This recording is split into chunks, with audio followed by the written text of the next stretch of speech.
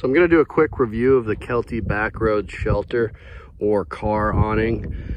This attaches to the side of your car via straps and has 3 poles that you set up in order to create a little vestibule or awning for your car. And as you can see, that's a full-size van. You can compare to it. You can definitely fit a few foldable chairs in there, or a table plus a few chairs.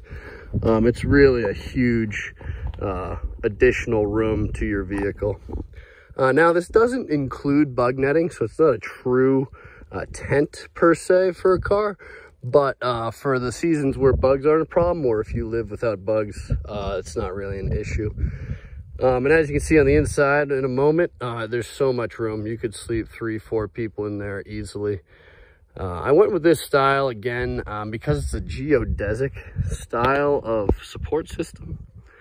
There are awnings that attach to the roof rack of your car permanently and come out without any supports, or come out with pole supports.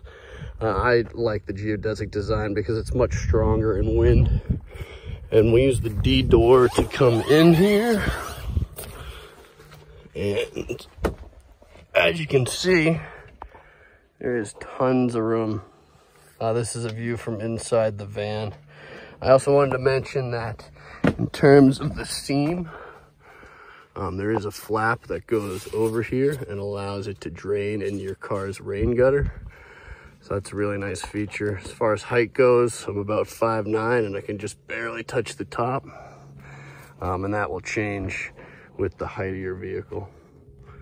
Here's one side open and one side closed.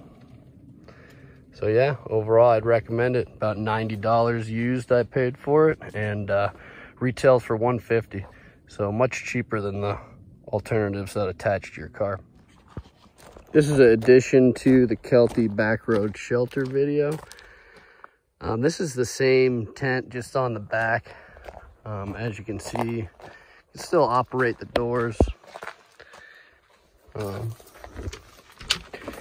You can still get in here.